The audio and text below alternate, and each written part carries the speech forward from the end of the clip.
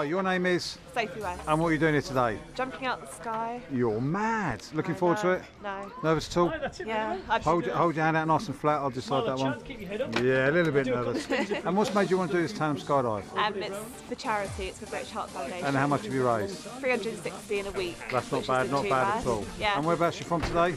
Hastings. All right, it's a bit of a drive. Yeah. Yeah, well, it's a bit cloudy today, but we are jumping at the moment, so Yeah. it's not too bad. And have our friends and family here? Yep. They've been supportive. Where are they then? Days of work. Yeah, I think they were in the car whizzing off home somewhere with the life. With the life. Oh, there they got. Yeah, brilliant. And do you know who you're going to be attached to on this jump? Bad, I've got his name. Right, his name's Chris Lynch. Right, that's the guy you'll be turning to. Jump into. Okay. Right, anyway, remember, loads of smiling, loads of thumbs up.